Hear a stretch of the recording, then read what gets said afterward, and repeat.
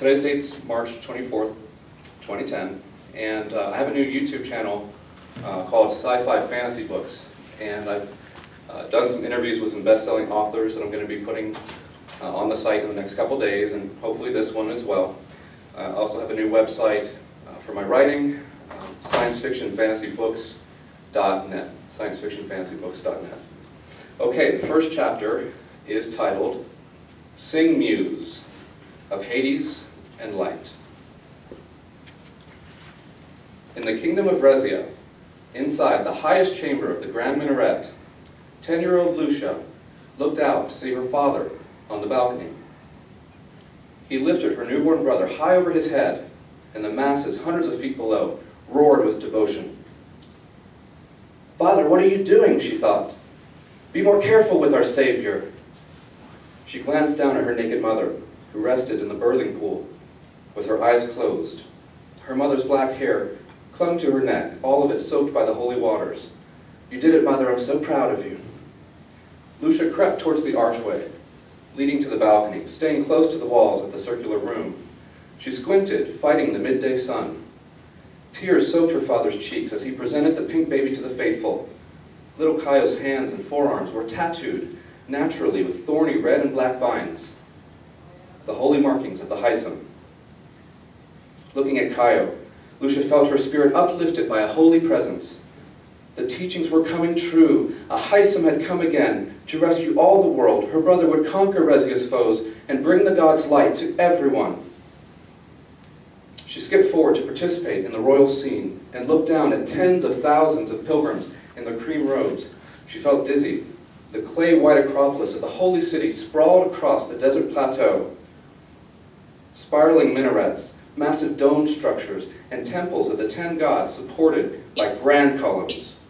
She clutched her father's ceremonial Kramos robe and looked down, she clutched her father's ceremonial Kramos robe to steady herself.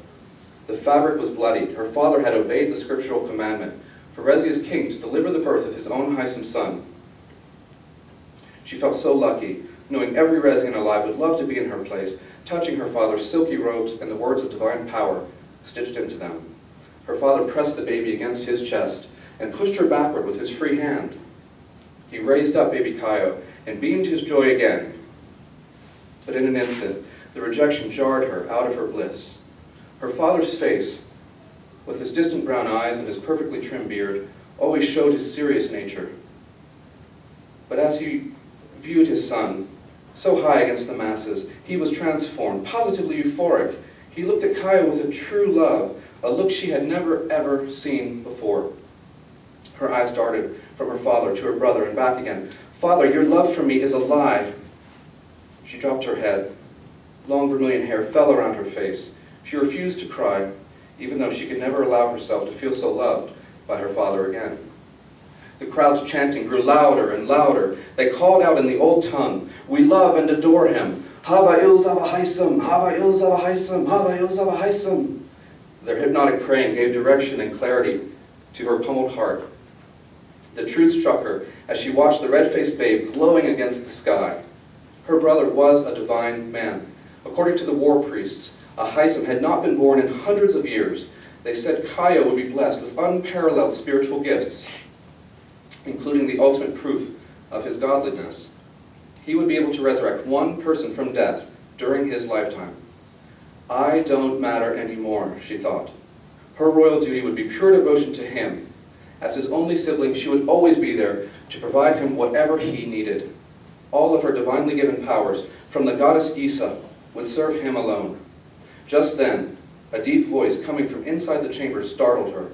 "My dearest Lucia." The voice's tone made her stomach convulse. "Sweet Lucia, come see your mother." She turned, tugged on her father's robe, and pointed into the sacred chamber. "There's a man in there!" The chanting of the crowd grew louder. Her father pushed her away again, harder this time. "There's a man in there!" Her father ignored her again, so she crept closer and peeked inside. A colossal man stood behind the now bloodied waters of the birthing pool, looming above her mother. The black of the man's bald head and muscled arms resembled the leather that covered him from thighs to shoulders. A single orange teardrop decorated the skin beneath his left eye. She recognized the face from scriptural stories, the black one, the god, Lord Donato. "Your mother is going away forever." Donato crossed one arm over his chest and put his other hand to his jutting chin. "Come, be with her while you can." Lucia breathed heavily, her mouth open. Her mother's face looked peaceful before. Now it was tortured. "Father, come quickly!"